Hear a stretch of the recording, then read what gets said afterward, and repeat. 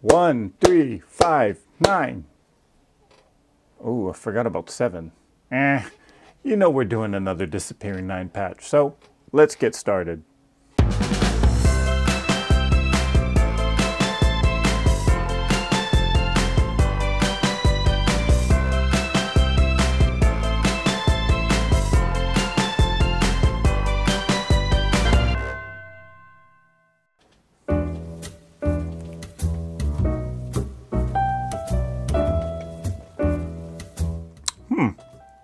Not bad. So this week it's spinach, kale, water, and orange. The orange flavor really comes through, but the green color, that's what really shows. So it doesn't taste too bad. So this week we continue on with our series of disappearing 9 patch blocks.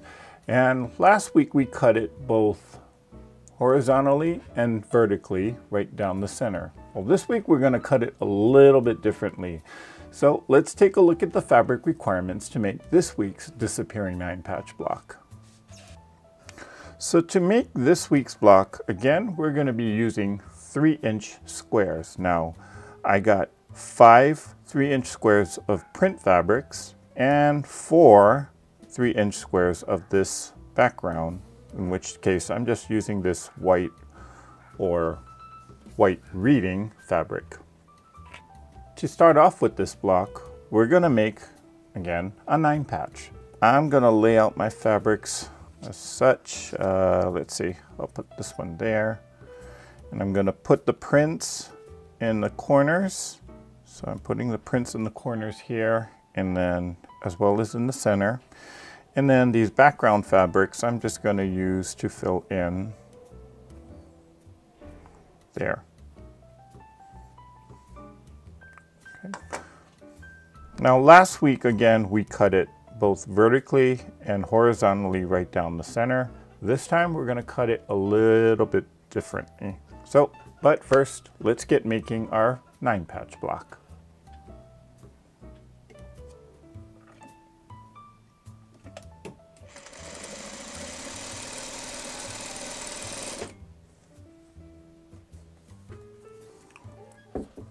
So I'm going to press to the print fabrics. So I'm just finger pressing this now. Okay, then we're going to sew this last column on. So we'll take this.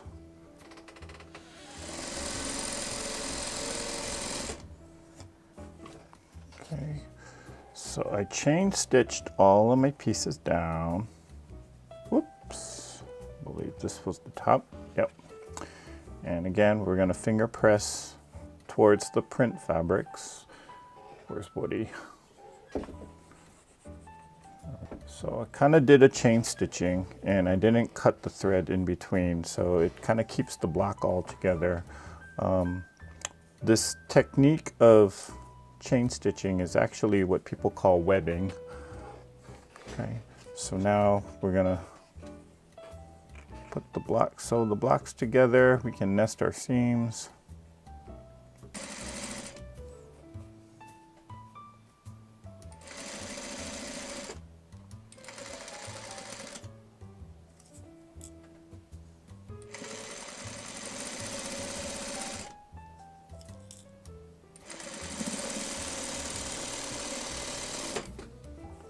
Okay, let's see how we did. Not bad.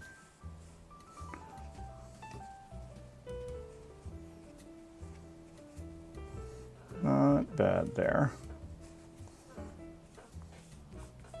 Okay, turn that around.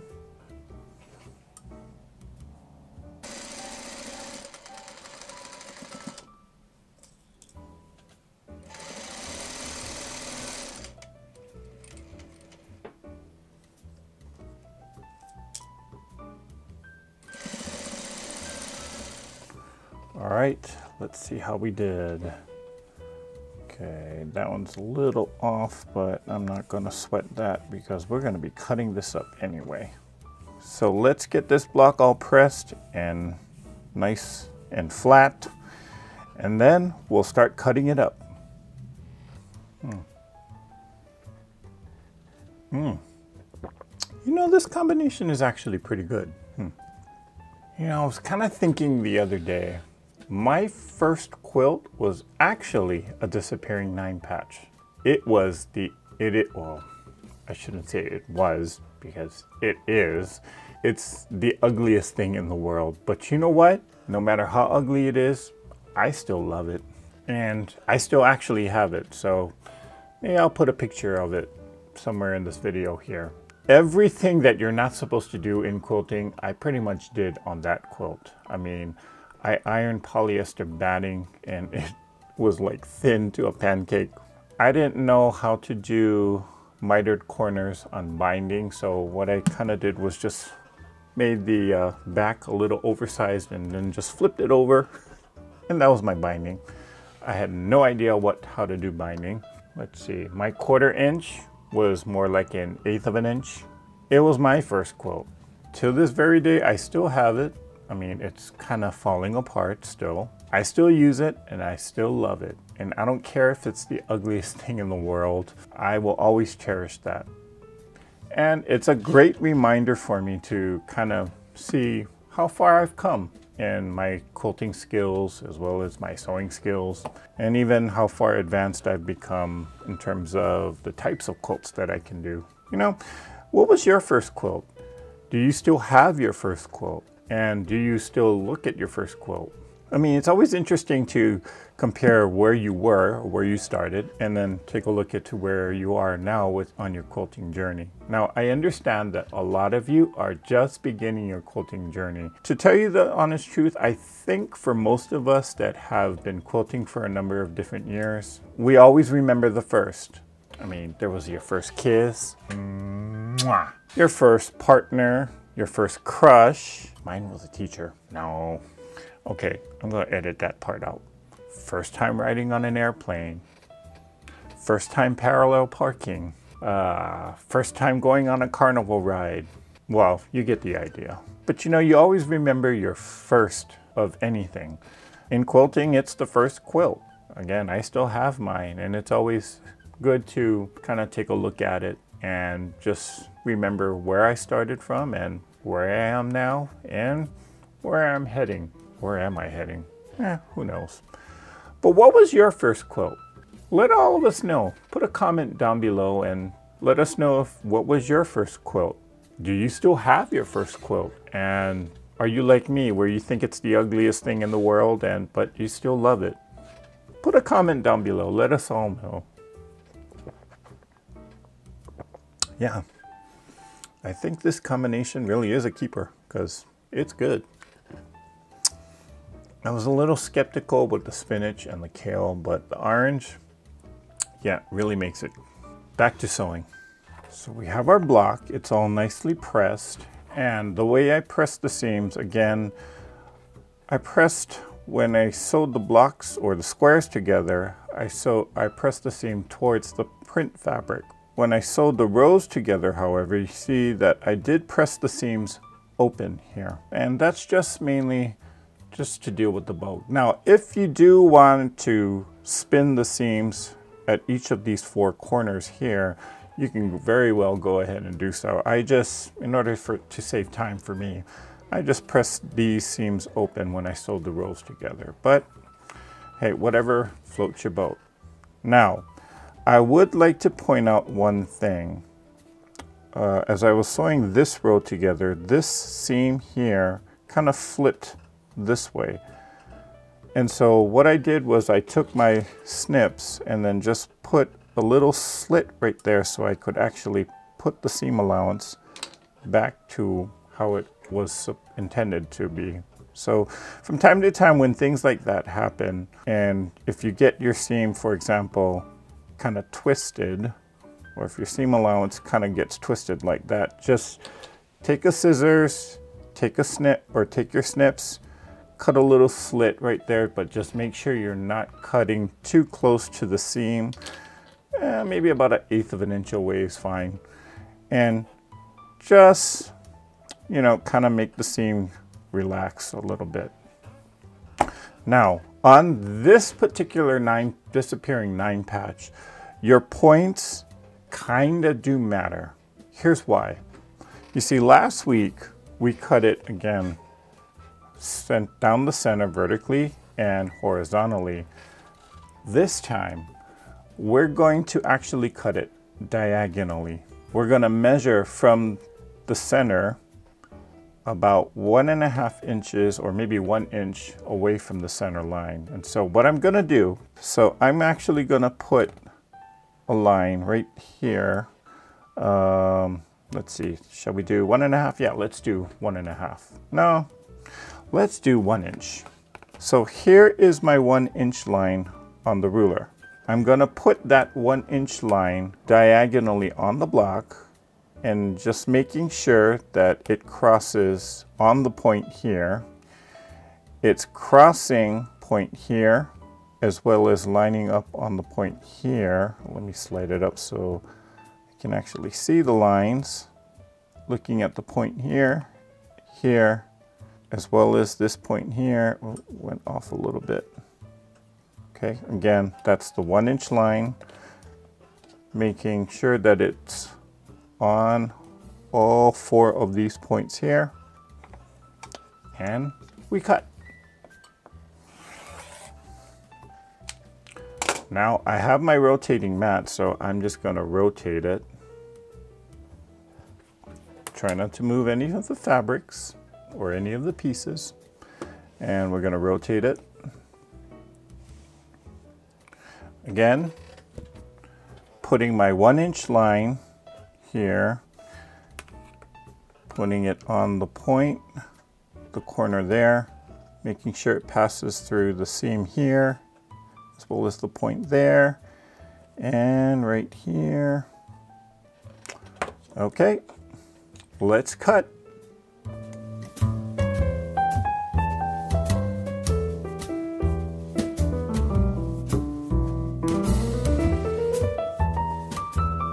Oh boy, okay. Major mistake. You see right there? Yep, wasn't paying attention to my cutting. Went a little bit off.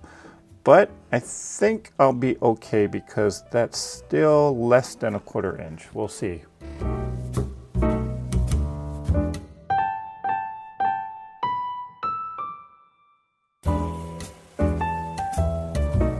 What we started off with was a 9 patch, and now we got it cut into all these different pieces. And so now we swap the block, or we swap all of our pieces.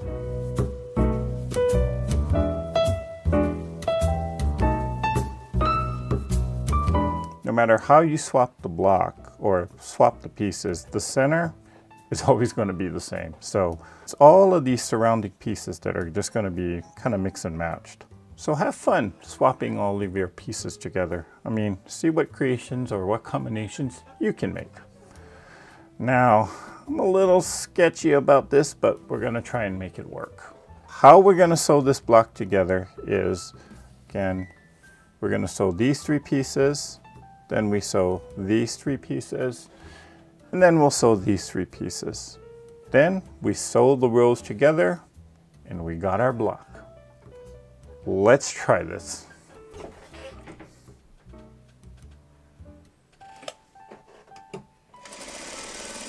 Ooh. Okay, that was not a good idea. Well, I'm pretty sure you saw that. What I really should have done was started here on this end because it's kind of flat, and on this particular machine, if I sew with a corner like that, sometimes it grabs the bottom fabric or it pulls on the top fabric, or it just picks up on one of the fabrics and it goes kind of shifts the fabric. So yeah, I'm gonna take this off, rip that out. Come on, Jack, we gotta go to work today.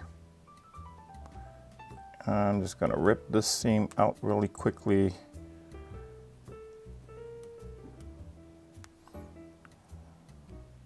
Okay, maybe not so quickly.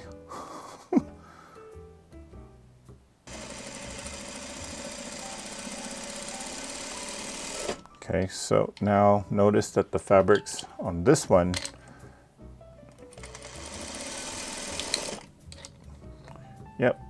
came out great and it didn't shift. Okay, so now I'm going to put this back on my cutting mat just to make sure that, do I have it correct? Yes, I do.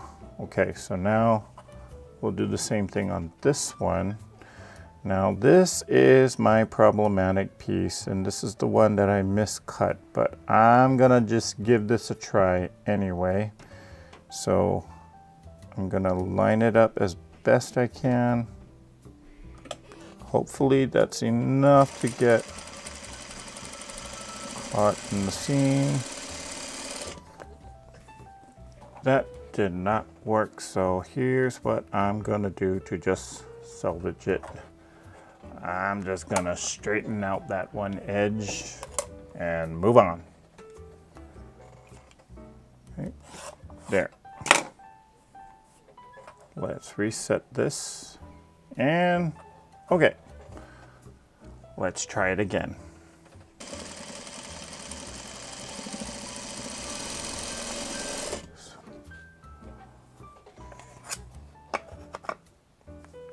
Okay, let's see how this looks. Oh, not too bad.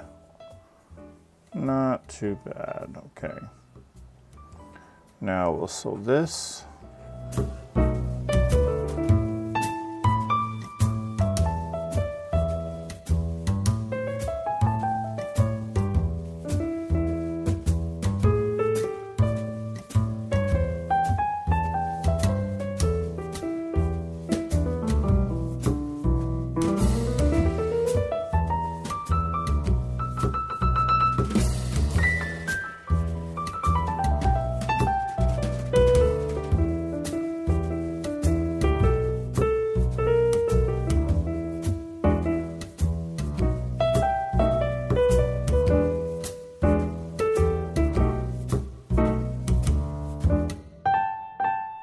And the moment of truth.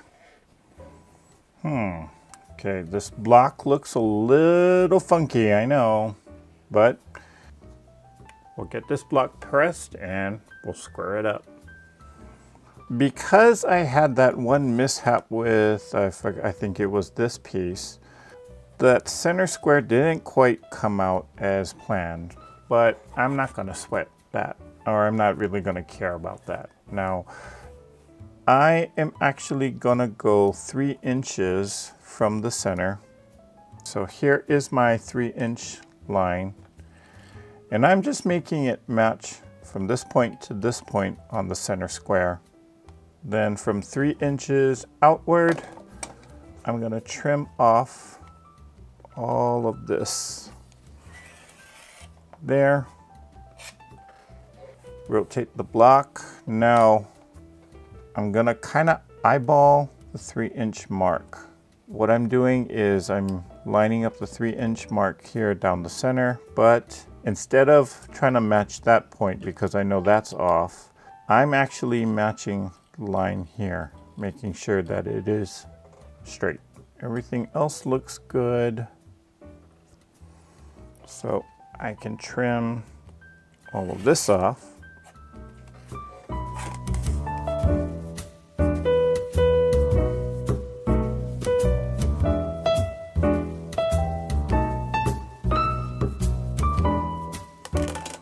There we have a very funky disappearing 9 patch. You know, I can still see the 9 patch. Maybe I'll call this the almost disappearing 9 patch. Did I drink it all? Oh yeah, I guess I did. Okay, so here is my almost disappearing 9 patch. Now, my block ended up being 6 inches. Now, when I did the math, it's supposed to be 6.5, but because I had that one mishap with the triangle here, yeah, I ended up shrinking the block a little bit, almost 1/2 inch. So If you're between 6 inches or 6.5 inches, or maybe even 6.25, you're good to go. Again, because of my mishap, I shrunk it down a little bit. Well, I'm still happy with this block. I kind of think it's a pretty cool looking block, don't you think? Well, that's it for this video.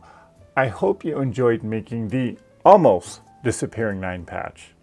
Now, next week we're gonna do one more disappearing 9 patch block, but for next week's block, we are gonna be using 5-inch squares. So if you wanna get a head start, start cutting up your fabric into 5-inch squares. Well, until then, go out and create something. Thanks for watching. If you like this video, hit the thumbs up and subscribe to the channel. Hit the bell for notifications on when I upload the next video. Put a comment down below saying what you liked or maybe even what you didn't like. And join the Facebook discussion group at Treasure Heart Creations. You can post pictures of the blocks that you created or just scroll through and gather inspiration from other Treasure Heart Creation Group members. And from time to time, there are giveaways exclusively for Treasure Heart Creation Group members. So use the link in the description box below to sign up. If you're on Instagram, post pictures of the blocks that you're working on using the hashtag THC5252. Well, that's it for now. Now go out and create something.